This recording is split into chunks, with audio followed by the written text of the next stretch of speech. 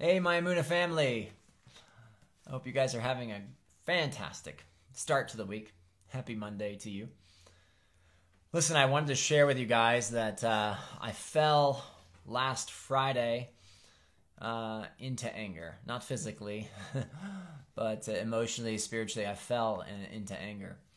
And I was feeling pretty rough about it. Like I realized what I had done. And I was asking Hashem to really help me not to do that again. And then I was tested again yesterday. And then yesterday I fell into anger. And Fridays was with work, and yesterday's was at home. And so last night, after I kind of came to my senses, I was just really down on myself. And in my time of prayer this morning, I was just chatting with Hashem and telling him how sorry I was for what I had done. And the problem with anger is that it's like you're telling God that you're not happy with the way that he's doing things.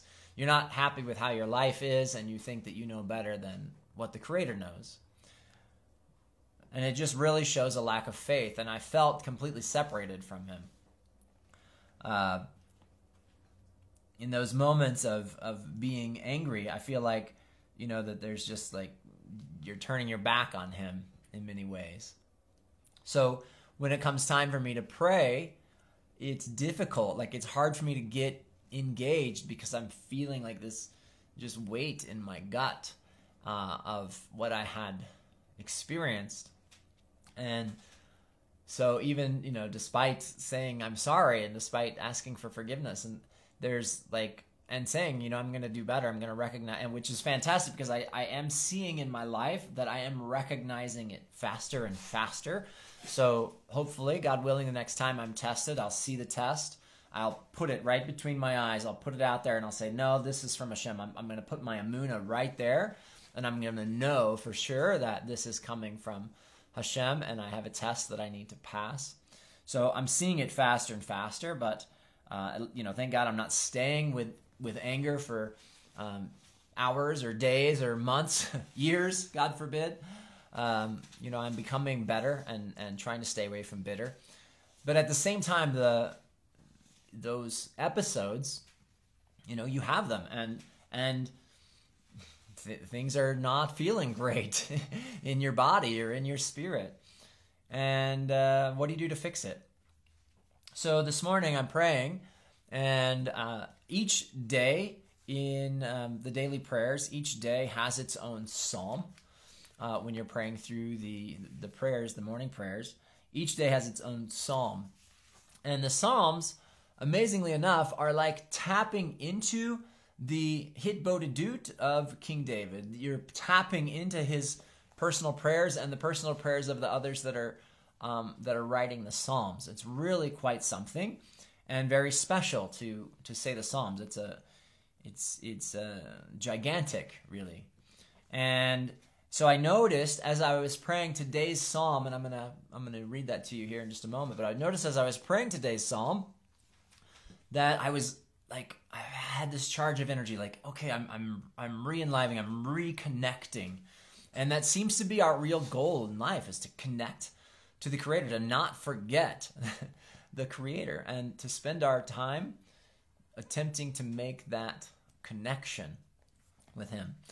So I want to read you this psalm, and this is the psalm for Monday. It's Psalm 48, and it's a psalm by the sons of Korah.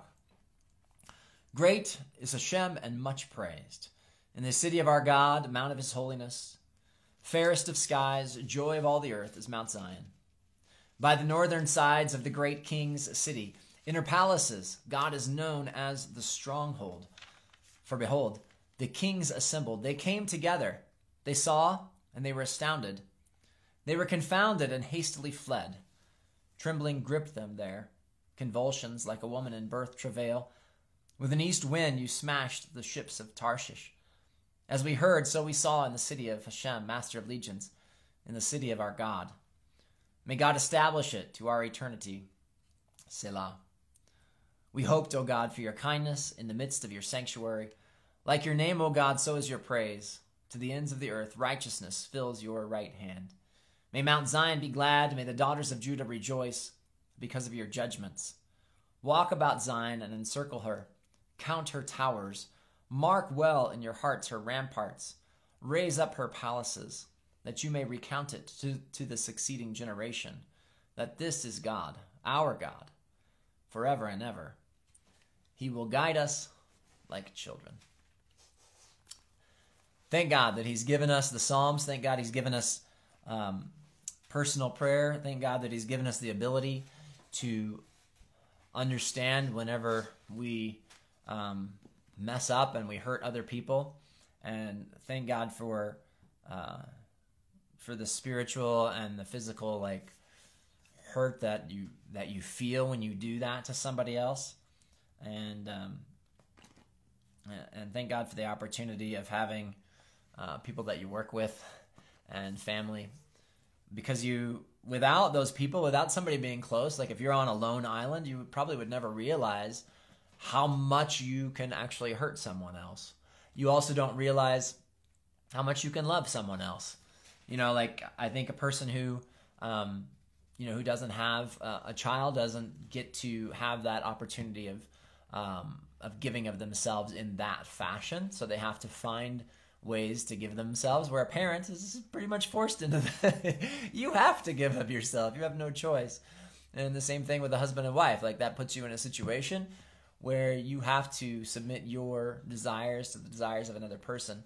And thank God that we are given the opportunity, for those of us that have kids and those of us that are married, that we've had that opportunity. And for those of us that are not, thank God for your friends that are in your life. Thanks for those that are closest to you, so that you can see in them the reflection of what's happening, and it gives you an opportunity to make a correction. May you guys have a fantastic day. Pick up a psalm. Find it online. You can find it in Hebrew under the title Tehillim, Tehillim. And there's tons of free resources online where you can pray that in the Hebrew. You can pray it in the English. And you can connect with the personal prayers of King David. Make it happen. You'll see some major, major things. Be well.